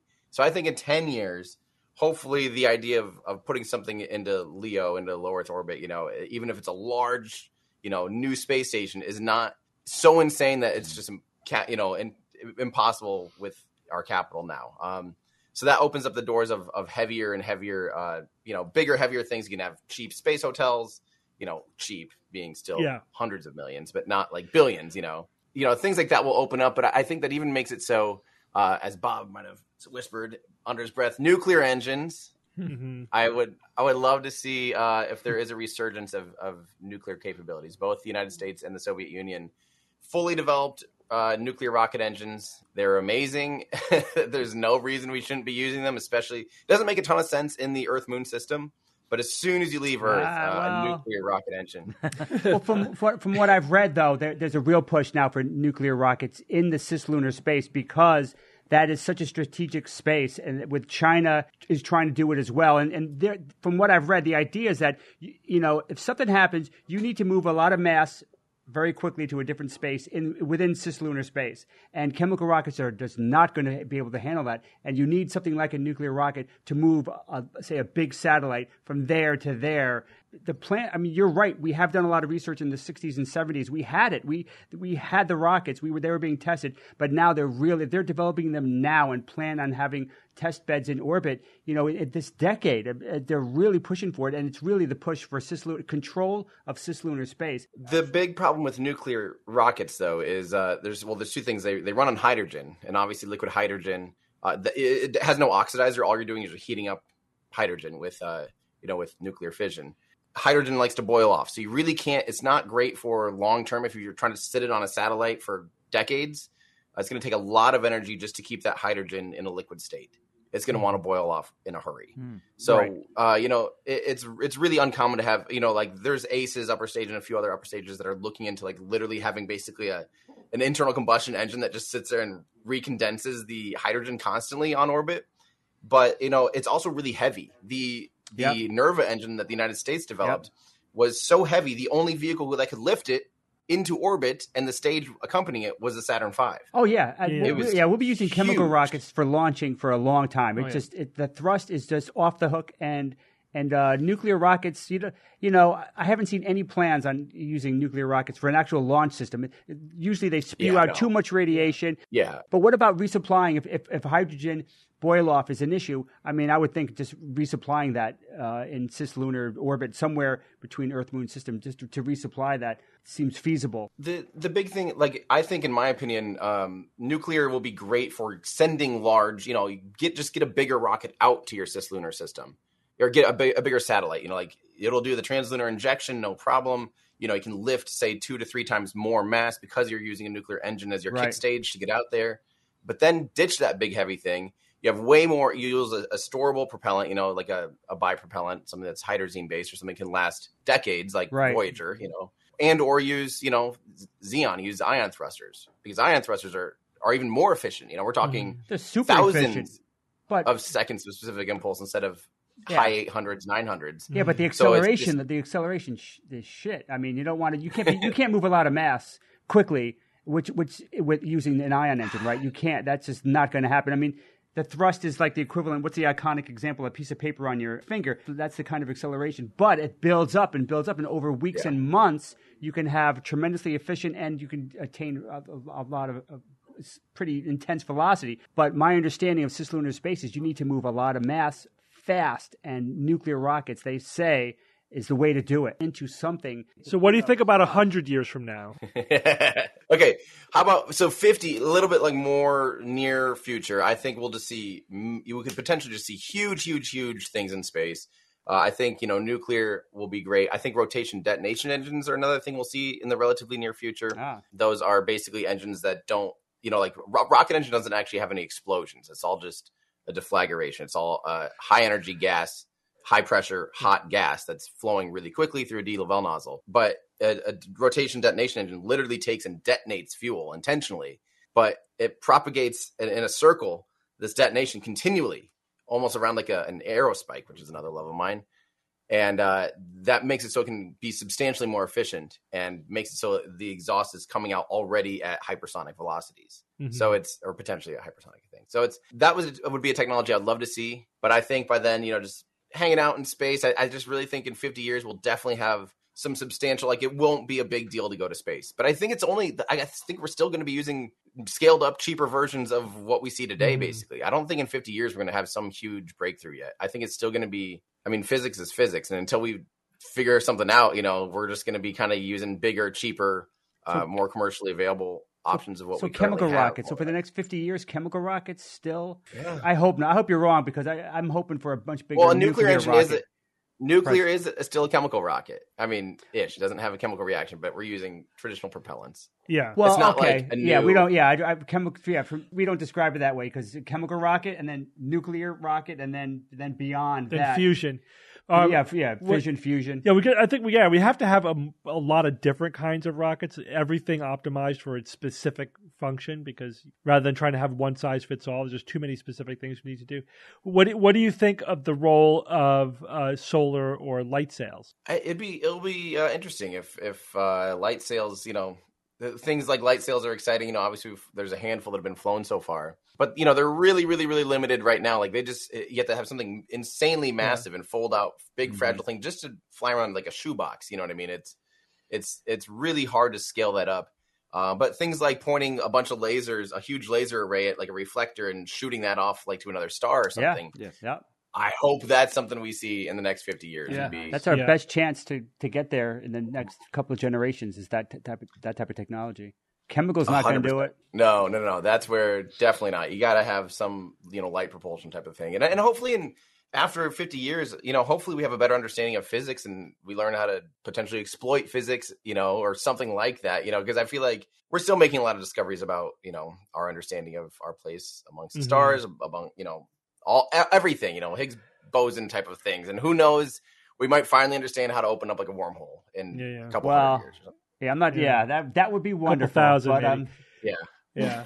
But try not to get my hopes up for that. Right. I won't be around for it. How long do you think it's going to take us to land a person on Mars? I used to say 2030. I actually thought there's a decent chance that humans would walk on Mars in 2030. I'm starting to get. I'm getting a bit worn down right now from Scrub City, basically. Watching Artemis scrub, watching Starship take longer than anticipated. Things just take a long time. Yeah. So I'm not as optimistic about 2030 anyway, as optimistic about 2030 as I used to be. I think it'll probably be in the 2030s. In the 2030s. That'd be nice. 5? Yeah. Yep. Okay. That's really, it sounds a little optimistic, but I hope you're right. It really isn't that far off if you think about it. Yeah. We're talking about just over a decade. But that requires a lot of things go well and on time. Yeah. Pretty much between now and unexpected delays. We get the James Webb syndrome. The tail of the dragon is just hard to predict, though, when you have, again, like if you had tried to predict the success of the Falcon 9 before they had landed a Falcon 9 in 2015, like July of 2015, actually, here we go. June 2015, when they blew up CRS-7. This is, I think it was like June 31st or something, 2015.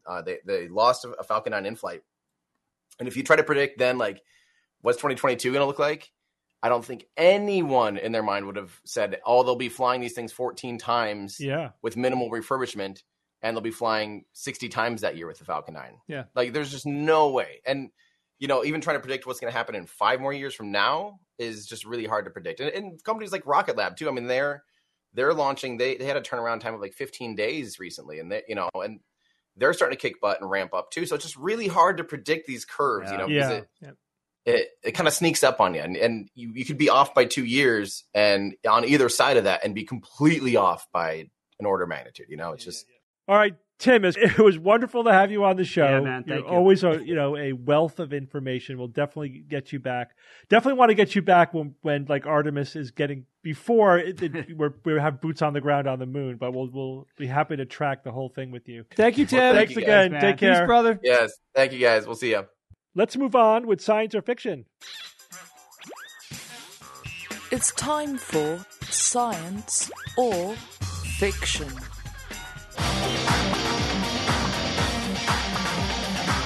Each week, I come up with 3 science news items or facts, 2 real and 1 fake, and then I challenge my panel of skeptics to tell me which one is the fake.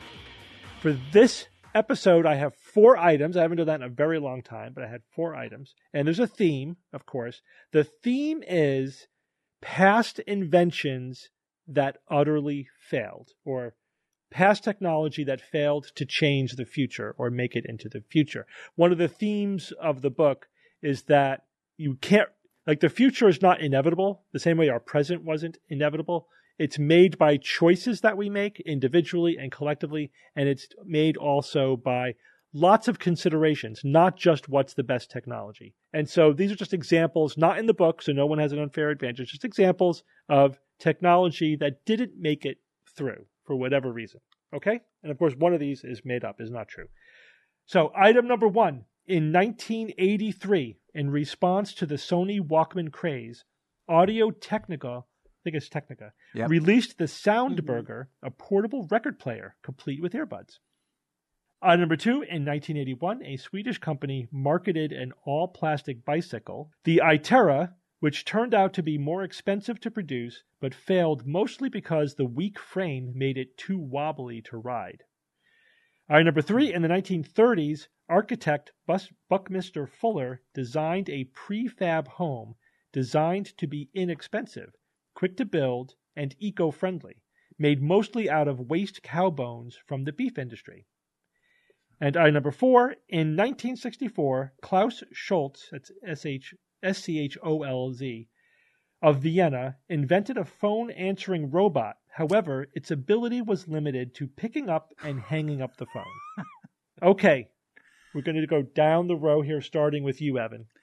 The Sony Walkman one and the Soundburger. I would like to think that I've actually heard about that at some point. I used to be in the audiovisual industry, but I have a feeling it's a conflated memory of some kind.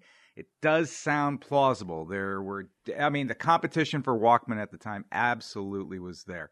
And this is about the time the first, I think, portable CD player was about to come out. So there was a lot of stuff going on in the portable audio world then. I totally believe that one's right. The next one about the plastic bicycle, never heard about this one before. Doesn't mean anything, but turned out to be more expensive to produce, but failed mostly because of the weak frame, too wobbly to ride. Well, that sounds like that would be the reason why it would fail. I'm not sure about this one. Something seems a little off here. The third one about Buckminster Fuller and this prefab home designed to be inexpensive. I had a prefab home once, didn't I? Or one was built in a. Who built that for you? I think, Jay, you might have had a hand in that. It's still standing, so well done. Yeah. Mostly, That's cool. Yeah. But this one in the 1930s, mostly out of the waste of cow bones from the beef industry. Not totally implausible. I mean, it sounds ridiculous in a certain way, but I don't know that that's necessarily looking for new building materials or different building materials. I don't have a problem with that one. And the last one about the this is the funniest one. The robot. You actually, but what, are you going to make a robot to pick up? And I mean, that's what would happen, though. If in that time, 1964, you would have a mechanical arm of some kind that would have to do the physical picking up of the phone. Right? You're not reinventing the phone or anything. It's just the physicality of it. So the one I think is the fiction is the plastic bicycle one. Whereas I see some sorts of plausibilities kind of in the other items. This one seems like, Steve, you might think he made it up out of whole cloth. Okay, Bob. Let's start from the bottom. The phone answering machine in 64. Yeah, I mean, technically possible at that time, but it also makes sense that they wouldn't be able to tap in and really do anything other than pick it up and hang it up. And it doesn't say anything really came of it, so that makes sense because nothing really would have come of that. So I guess I'll say that one's science. Buckminster Fuller. Wow, I mean, cow bones? I don't know. It doesn't strike me as something that, oh, no way that ever happened. So maybe I'll just go with that one, but it sounds so bizarre. The plastic bicycle kind of makes sense. The one that I had an issue with, the portable record player, I mean, how do you keep it from skipping? You know, I mean, I think I remember seeing one that was in a car, but that's far different from a portable one, as you say here. So I think this might be a riff off of the one that was designed for a car, and even that one sounds like it would be problematic. But I mean, putting a regular record with a needle on it that's portable. I mean, I don't know how that would be designed in such a way. I mean, would it be such a tight fit that it really just the needle couldn't bounce off it? I don't know. For whatever reason, I'll say this one is fiction. It's probably wrong. All right, Jay, what about you? All right, to answer Bob's question, I would imagine, Bob, that you carry this small record player with you and you just put it down. And then, you know, the whole problem that you said is mute. You're not going to be riding like a bicycle while you're playing it. Walking down the street with a Walkman is, you know, kind of a critical component to a portable record player. Right, but it doesn't... It doesn't say it's a Walkman. It says it's a Soundburger. It's a portable record player, which I took as you take it with you and you plop it down and you go to the beach. That may very well be, but it does say in response to the Sony Walkman. Yeah, but why would anybody? Praise. But I think what you're doing, Bob, is you're saying, well, it's because it's Sony Walkman craze. Like that's almost like the tricky part here. There's no way that any kind of record player would perform better than a cassette player. I think the idea is it's the portability aspect of it. I now take my get you. Right, That's a just reasonable way to interpret it, and mine might be reasonable as well. So we'll see, won't we? The plastic bicycle. Of course, somebody made a plastic bicycle. The next one, the architect waste cow bones. I'm going to just stop you right there, Steve. I always wanted to say that to somebody. There's no way that somebody was building houses out of cow bones. I think that one is a fiction. No way, no how. Okay, so Bob is the Soundburger, Jay's the cow bones, Evan is the robot. So Kara. No, I'm the bicycle. Oh, you're the bicycle. All right, so 1, 2, and 3. So Kara, you're up. Go ahead, take it. Take the last one. I'm not going to pick the robot. Sorry. Oh, I'm not going to be that spread out. Jay, I have been with you since the beginning. I've been thinking about this a lot. So obviously someone made a plastic bicycle and obviously it was a piece of crap. And of course you could make a portable record player, whether it was meant to be played on a table or on your hip. Doesn't matter if it was good. You just made it, right? And so, of course, somebody attempted this, and maybe it was good because maybe Jay's. It doesn't say made it; it said released. Yeah. Okay. They might have sold it too. There is an entire museum in LA dedicated to crappy products that don't work well that were actually released. Like, I'm not surprised by this. Buckminster Fuller, famously geodesic dome. Yeah. I feel like maybe that's where Steve's trying to go. We're imagining a geodesic dome made out of cow bones. Buckminster Fuller was like a real architect who made amazing stuff. And he probably did make prefab houses as early as the 30s. I wouldn't be surprised by that because he was really innovative. I don't think making something out of cow bones is innovative. I think that's rustic. It just doesn't make sense to me. It doesn't fit my impression of him. So to me, that's got to be the fiction. Wow. All right, Ian, do we have a vote tally from the live audience? Oh, it looks like the vast majority went with Jay and Kara with the cow bones. All right, so most people, all the rogues and most of the audience think that number 4 is science, so we'll start there. In 1964, Klaus Schultz of Vienna invented a phone answering robot. However, its ability was limited to picking up and hanging up the phone. Everyone pretty much thinks this one is science. You going to get us all? And this one is... Say it. Science. This is science. Yep. Yay. He actually did that. So yeah, he made a, we'll talk about it in a second, but he made a robot. All it did was pick the phone up and hang it down. Didn't do anything, didn't give a message, didn't take a message. Technically, it's a phone answering machine. It just picked up the receiver and set it back down. So it's a hang-up device. Yeah, so Call comes in, hang it up. Yeah, it's a phone not answering machine. I'm not sure what utility he thought it would have. Maybe for somebody who couldn't physically pick up the phone. And he made like a full robot to do this. Not an arm. A full humanoid robot. Why? What would be that purpose? It's like Simone Yates, ridiculous. like all of her cool, shitty robots, just like for fun. Interestingly, 1964 was the same year that they came out with the tape-based answering machine. Oh, interesting. Actual answering machine. And it was also the year they came out with Steve. That's true. All right. 3 hours, halfway done. All right, guys. The rest of these I'm going to take in order just so I can go through the pictures in order. Boy. In 1983, in response to the Sony Walkman craze, Audio-Technica released the Soundburger, a portable record player complete with earbuds. Bob, you think this was the fiction? About what was it, like 20% or so of the audience think this one is the fiction. And this one is science. Yeah. So Jay is basically correct. There it is. Look the at that thing. Soundburger. Bob's like, you can't. It was can't in ride a reaction horse to the with this Walkman. thing. Those 45s? It was in reaction to the Walkman, which was the diversion. That was the red herring because I wanted you to think, how are you going to walk around with a record Yeah, you player? got me again. Congratulations. You do have to put it down, and that's why it failed, because you have to put it down on a hard, stable surface. So it's not really that. It doesn't replace the Walkman in any meaningful way. Is that battery? That's got to be battery powered, though. It's battery powered. Okay, that's something. It has earbuds. Here's the thing. So it basically failed because, of course, it did.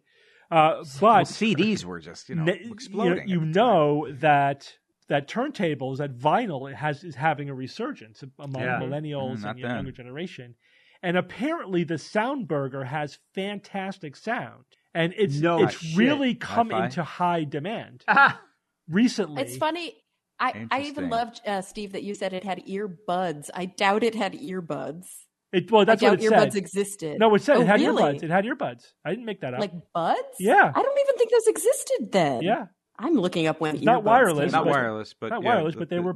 No, I know. Kara, they had those. They had them in the '60s. Yeah. They had earbuds. Oh, the earbuds. phone Transistor ones, radios they were like had headphones, earbuds. but they were tiny. Yeah, I don't think you could see that was not new. There's nothing new about that. It had earbuds. Transistor radios had earbuds too. All right. That looks like a 45 record only. Yeah, it could play. It could play the full ones too. The 33s? Oh my god, the full one. Wow. Yeah. That's all right. funny. So wait, Steve, people are buying those up? Yeah. Yeah, I'm not surprised. The sound. All right, many let's are go to there? number 2.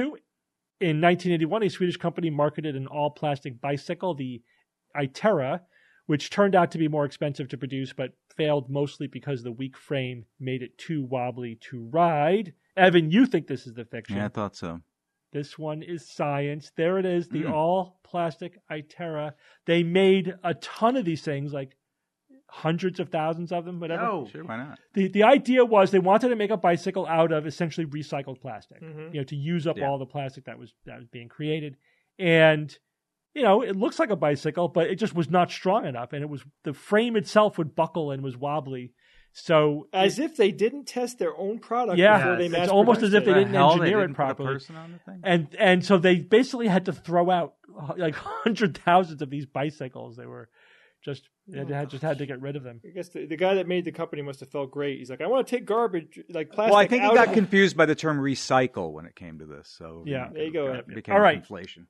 All this means that in the 1930s, architect Buckminster Fuller designed a prefab home designed to be inexpensive, quick to build, and eco-friendly, made mostly out of waste cow bones from the beef industry, is the fiction. Somebody in the chat already pointed out that Buckminster Fuller, and Kara, you said it, he did make a prefab house, the Dymaxion. He made it out of chrome. Oh, I saw that too. Yeah, and you could fit the components onto one truck.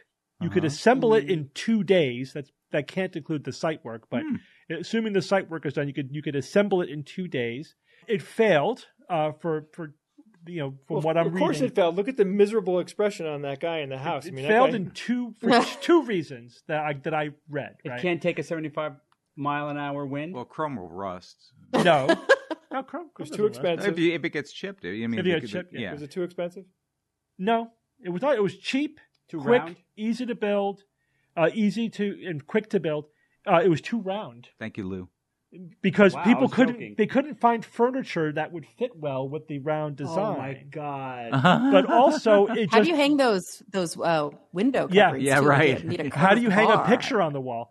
And also, it was just too small. Like the bathrooms were teeny tiny, and the bedrooms, there was like 2 very small bedrooms. So people tiny just thought it homes was are a too thing. small. The shape was too inconvenient to adapt to, and so it never took off for those reasons. But yeah, he designed it to be an eco-friendly, prefab, easy to build home. And so when I was coming up with the idea of this as the fiction, it's like, okay, I'll just have to come up with something else he made it out of that's not true. And it took me like 7 tries to find something that doesn't exist as an actual house. So people build houses out of cardboard. But of course, it's like specially engineered to be as strong as wood. Peanut shells, Yep. recycled glass bottles. Sure. Right? I mean, I've seen that. Seashells. I had to go through all of these before I wound up. I couldn't find anyone making houses out of bones. So I figured probably because of the creep factor. Bone is actually a good, strong, lightweight material and relatively Seemed plausible. and not that combustible. So it's. I mean, if you turned it into like a pulp and then I'm Well, sure right, you that's could. what I thought. Yeah, you Not even a pulp. engineered cowbone kind of. You could make like a cement, like grind it down. And... yeah, probably something. Plus, you out can of- suck the marrow out of it. Yeah. But anyway, Speaking it's of funny sucking. how long it took me to come up with something that people hadn't been making houses out of. Okay, Evan, take us home with a quote. This job is a great scientific adventure, but it's also a great human adventure. Mankind has made giant steps forward. However, what we know is really very, very little compared to what we still have to know. Fabiola Gionati, Higgs boson physicist. Great name, Yeah. Fabiola Yes. Gionati. That's a good quote. Yeah. It's always important to remember that what we don't know is still vastly outrageous. Absolutely. Right. That's And right. the more you know, the more you realize, oh man, we know even That's less right. than we thought. The a more we little while discover, ago. the less we know. I think at this point in my life, I feel like because of my awareness of what I don't know, I feel like I know the least out of any point in my. It's in a weird way. That's funny. When I was in my You know more, 20s, it but- felt like I right. knew everything. Yeah. Right, because the horizon has expanded. It's the known unknowns. Yeah. There's greater known unknowns. All right, so that ends this episode. Thank you for joining us for this live streaming episode of the SGU. As always, thank you guys for joining me. Sure, man. Steve, we Thank you, should do Steve. it again. We should do it again like in 5 minutes. And until next week, this is your Skeptic's Guide to the Universe. Skeptic's Guide to the Universe is produced by SGU Productions, dedicated to promoting science and critical thinking. For more information, visit us at theskepticsguide.org. Send your questions to info@theskepticsguide.org. And if you would like to support the show and all the work that we do, go to patreon.com/skepticsguide and consider becoming a patron and becoming part of the SGU community. Our listeners and supporters are what make SGU possible.